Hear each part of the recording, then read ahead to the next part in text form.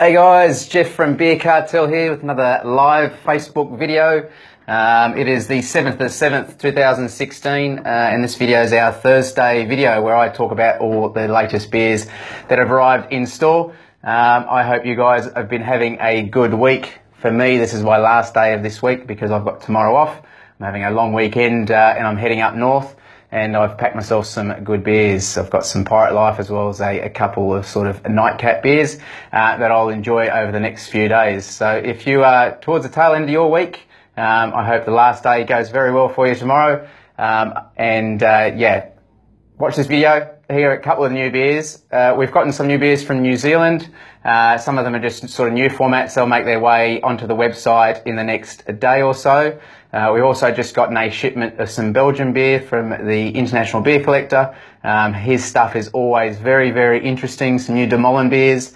They're not quite ready yet in terms of being online, but they will be for probably maybe tomorrow, if not early next week. So keep an eye out for those.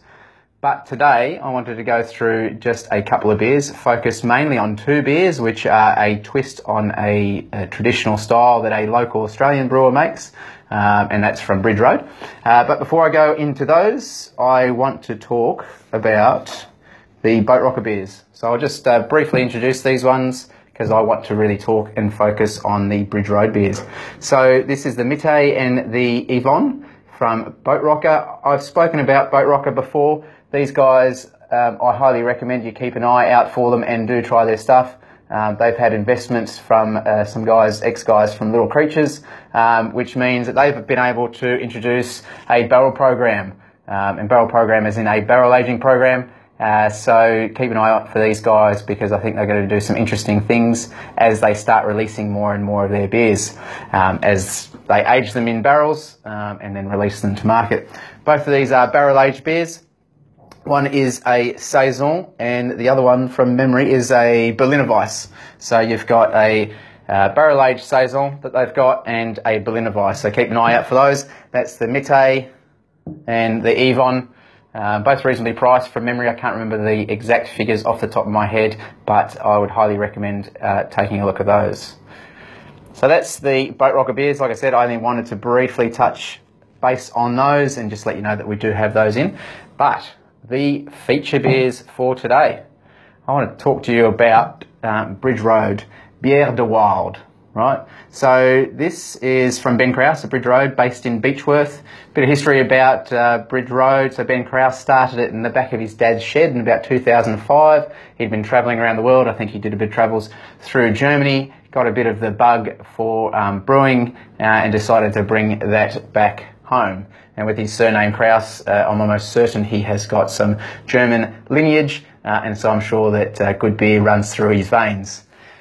This is, so the new beers to us, I had pre-ordered these back in April. Unfortunately, the brewery kind of lost our pre-order, and so we're a little bit late in getting these, but these beers are very well worth the wait. It is the Biere de Wilde, which is a twist on the Biere de Garde, or Garde, or Garde. So Biere de Garde means in French beer of keeping or beer to keep, and traditionally they are French farmhouse style, so a bit like Saison.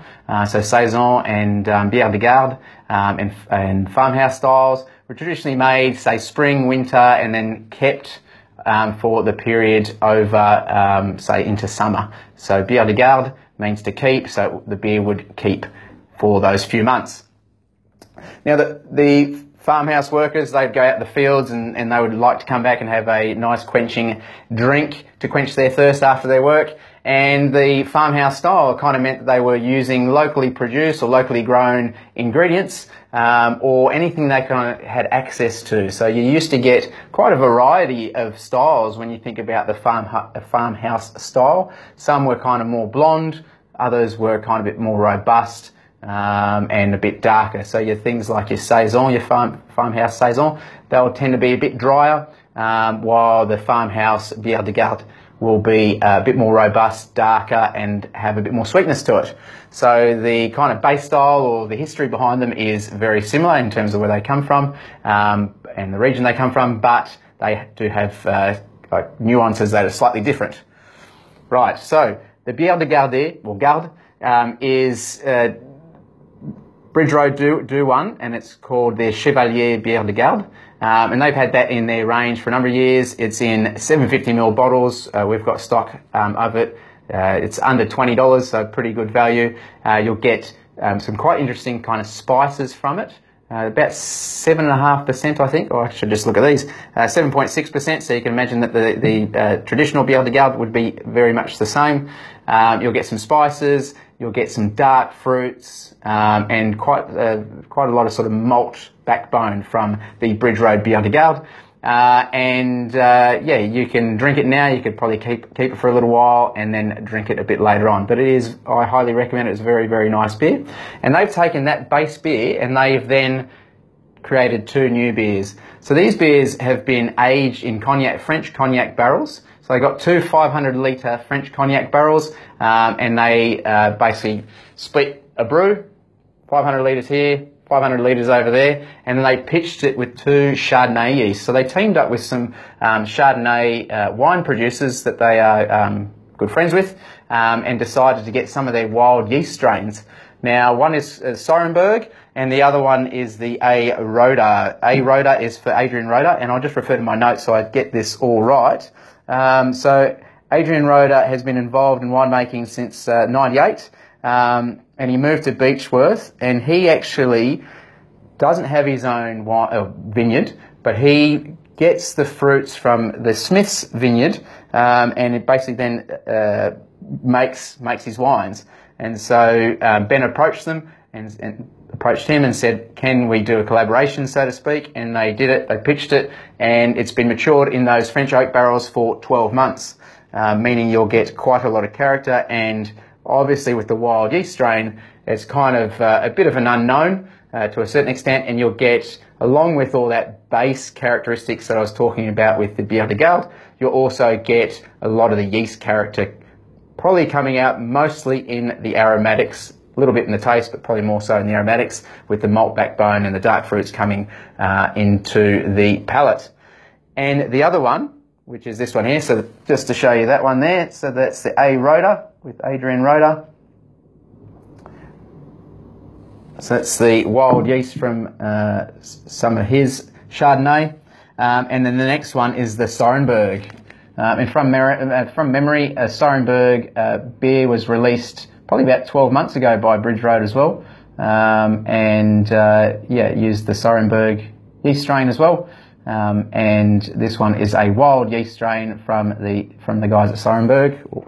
And so Sorrenberg, bit of history. It's 2.5 hectare vineyard. It's owned by Barry and Jan Marie, and it's on the outskirts of Beechworth. So you can see it's a local community kind of feel with these three businesses working together to release this beer.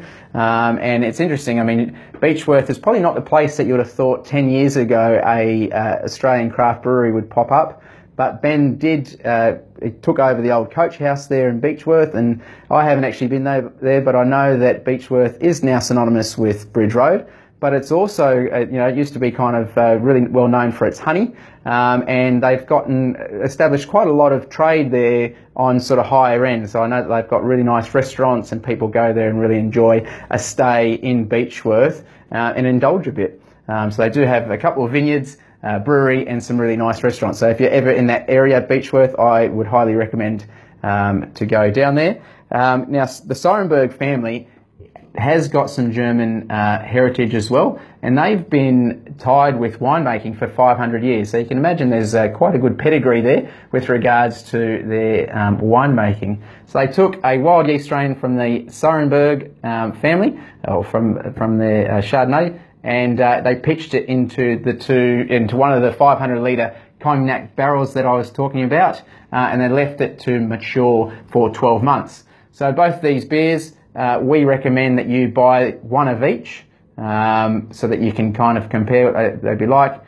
I would definitely recommend that you could keep these for a little while, given they are a wild yeast strain and a wild beer. 7.6 in their ABV. I think they land just around the $10 mark. We've got a few cases of these available, so there's plenty of stock for everyone that's out there. I've still got some of Sorrenberg from the previous release that they've done, but yeah, definitely one to look out for, and the one that I would highly recommend. So they're the beers for this week. there was the couple of beers from Boatrocker down in Victoria, and also Victorian, just near the border there at Beechworth, from the guys at Bridge Rd. Very, very good brewers. They're kind of guys in Australia that are doing things outside of the norm. So they do have their core range where they're releasing things like pale ales and golden ales and IPAs and so forth, but they're also doing things that are barrel aged. So these guys have got some investment to do some barrel age program, and Bridge Rd over the last couple of years have started doing more wild beers. And I think I read somewhere recently that they are investing more funds into getting some barrel program of sorts organised at the brewery there. So they're the beers for the week. I'm off after this, but I hope you have a great end of week, and whatever you guys are drinking at home or out and about, happy drinking, and thanks for tuning in. Cheers.